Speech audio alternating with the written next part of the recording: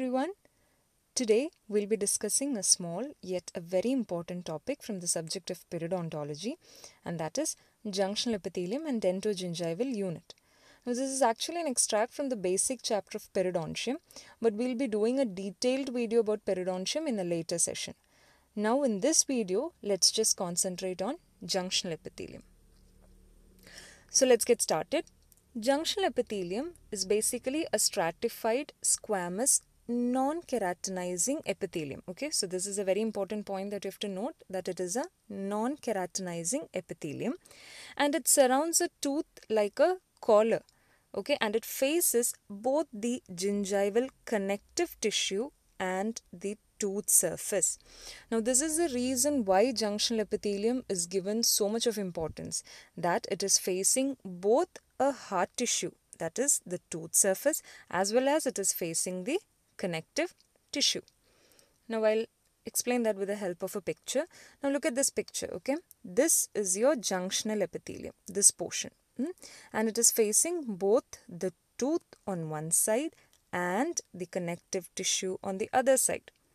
So, this is what we said in the first slide. It is facing both the tooth and the connective tissue. Now, the portion over here, the top is gingival sulcus, okay? So, this is the gingival sulcus and the epithelium that is lining the gingival sulcus is automatically the sulcular epithelium, okay? So, from the base of the gingival sulcus, that is from here entirely, it is the junctional epithelium. This entire portion is the junctional epithelium. Now, this is again to show you the same concept. See, here is the gingival sulcus. So, this will be the base of the sulcus. So, until here, it is your sulcular epithelium. But the portion over here, this entire portion is your junctional epithelium. Okay, that it is facing both the tooth on one side and it is facing your gingival connective tissue on the other side.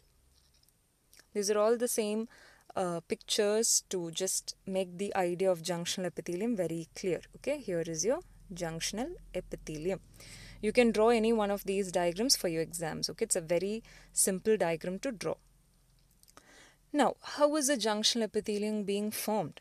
The junctional epithelium is formed by the confluence of oral epithelium and reduced enamel epithelium at the time of your tooth eruption. Again, very, very important point to note. The junctional epithelium is formed by the confluence of oral epithelium and your reduced enamel epithelium. Now, another important point here is the reduced enamel epithelium, right? The reduced enamel epithelium is not always an essential prerequisite for the formation of junctional epithelium. Why do we say so? Because junctional epithelium is completely restored after your pocket instrumentations or your surgical procedures, or it is also formed around an implant. So, from that we can understand that reduced enamel epithelium is not always an essential prerequisite. Okay. So, this is a pictorial representation to just tell you how this junctional epithelium is being developed. See, here is a reduced enamel epithelium. Okay, here is your reduced enamel epithelium. And then here is your oral epithelium, right? Your oral epithelium. So, now the tooth is coming up. That is, the tooth is erupting. Okay, and as it is erupting, what happens? Look at this portion here. The confluence of both the reduced enamel epithelium and the oral epithelium now forms your junctional epithelium. As the tooth is erupting, what happens? They both fuse. The oral epithelium and the reduced enamel epithelium fuse, and there you get your junctional epithelium. So, that is the development of junctional epithelium. Okay. Now, the attachment of junctional epithelium to the tooth surface is reinforced by something that are called as your gingival fibers. Okay. So, that functional unit, that is that combination of junctional epithelium along with your gingival fibers, it is considered as a functional unit, and that is what is called as your dentogingival unit. You just have to remember that it is the combination of both your junctional epithelium and gingival fibers, what you call as your dentogingival unit. Now, let's come back to junctional epithelium again. Junctional epithelium is actually 3 to 4 cell layers thick in your early life. but the number of layers will keep increasing as your age increases.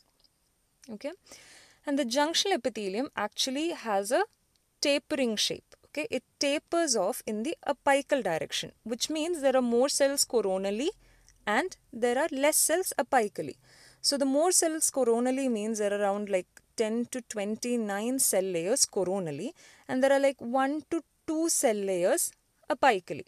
And the total length of junctional epithelium is around 0.25 to 1.35 mm. Okay, I'll show you a picture again. See, this is how you always draw junctional epithelium.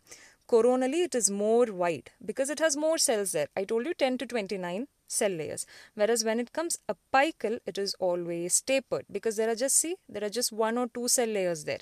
And the total length of your junctional epithelium is always around 0.25 to 1.35 mm. Okay. Now let's move on. From the first slide itself, I'm telling you junctional epithelium is so special because it is facing both your tooth surface and your connective tissue, right? So how does it do that? Junctional epithelium is gaining that attachment with the help of something that is called as basal lamina, and there are two basal laminas. There is an internal basal lamina and there is an external basal lamina. Okay? So the junctional epithelium is attaching to your tooth surface by the means of internal basal lamina, and it is gaining attachment to your connective tissue, your gingival connective tissue, by the means of external basal lamina. Okay, again I'll show you a picture. This is very simple. See, this is your junctional epithelium, right? And so this is your internal basal lamina that is gaining attachment to the tooth surface. That is your internal basal lamina, and this portion is your external basal lamina, this one. Okay, the one that is facing your connective tissue is your external basal lamina. So it's very easy to remember, right? The internal basal lamina is gaining attachment to the tooth surface, and your external basal lamina is gaining attachment to your connective tissue. So you can remember that as it easy, or it is easy, right? ITEC. Internal basal lamina with the tooth surface and external basal lamina with the connective tissue. Okay.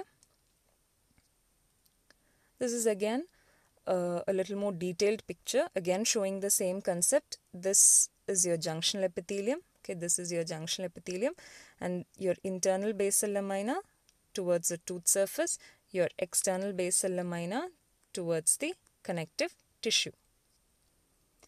Now, among these two, internal basal lamina and external basal lamina, this internal basal lamina has a little special characteristics, like it is consisting of two layers. There's a lamina densa and there's a lamina lucida.